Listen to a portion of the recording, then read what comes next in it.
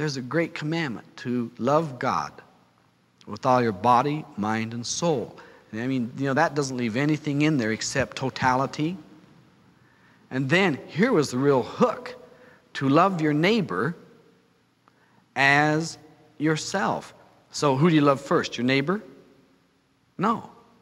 You love yourself first. And when you're really loving, now does that sound selfish? It's not what we call spoiled. I call it selfing. When we do truly start loving ourselves and we've got the energy of God flowing down through us, and that is that love present, you reach over to your neighbor and you touch them and they'll transform right in front of you because you love them. Have you ever seen this happen to people when they fall in love and you say, my God, look, they're in love, they're beautiful, their face is lit up, they're radiant. Everybody loves a lover. Why? Because we see the loving in them and we recognize it because it is in us.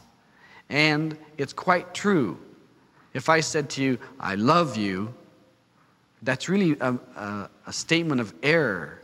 It's really, when I see you, that place inside of me that is loving comes more awake and dynamic inside of me. Because I am having the greatest relationship with you inside of me.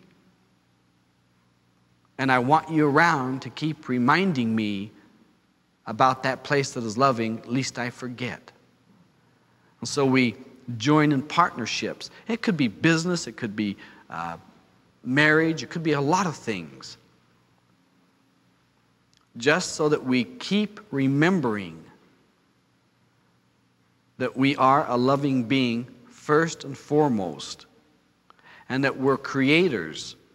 And if we're creating loving and we have to harvest at the end what we've created, guess what we get to do?